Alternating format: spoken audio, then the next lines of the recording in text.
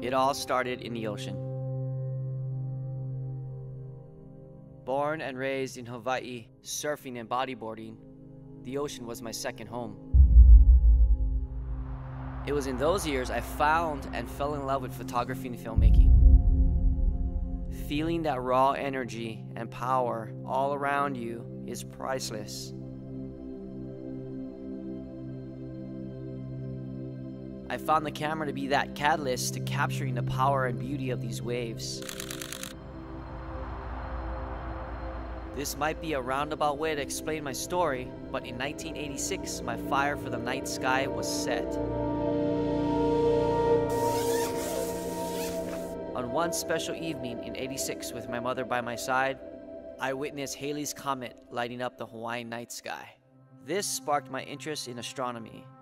Now living in California, because of this, I was driven to take my photography inland, exploring open landscapes and desert plains.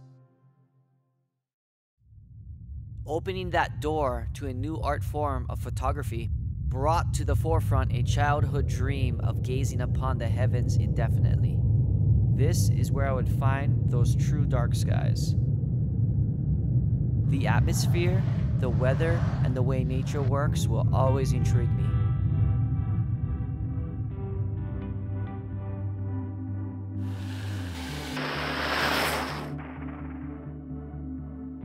Much like the ocean, the open road is a place of solitude for me. It's a state of being alone without being lonely. It's in that space that I reflect on how beautiful life is and how important my job is in being a creator and ambassador to Mother Earth.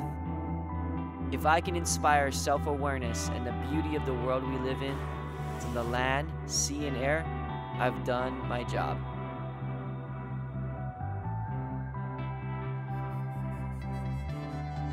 That endless sense of adventure, that's me. And like that old saying goes, have camera, will travel.